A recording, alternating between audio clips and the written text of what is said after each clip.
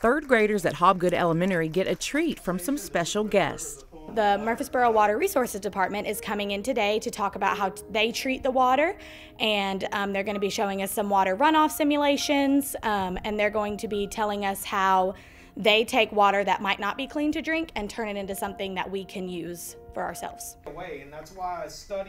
Murfreesboro Water Resources employees Josh Upham and Joe Russell bring an interactive presentation to show students just how much work it takes to have clean water and how they can keep it that way. Our students have been learning about the one well, so how all of our water comes from one well, which is the earth. So we're talking about how to protect our water and how to keep our environment clean and safe. Demonstrations like this aren't just for fun, they are bringing together different aspects of the curriculum. In reading right now, they're reading the book called One Well. In math, we're working with like liquid volume and measurement, and then in science, we're talking about the water cycle.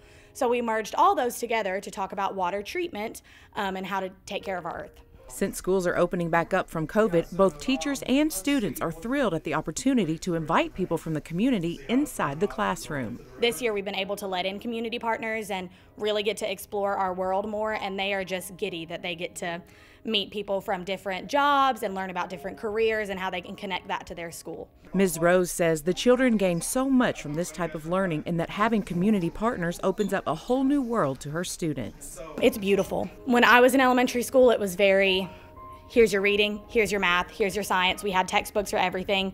Now it's more of an exploration. They really get to learn through doing. Instead of me talking to them, they're learning by talking to each other and talking to our community.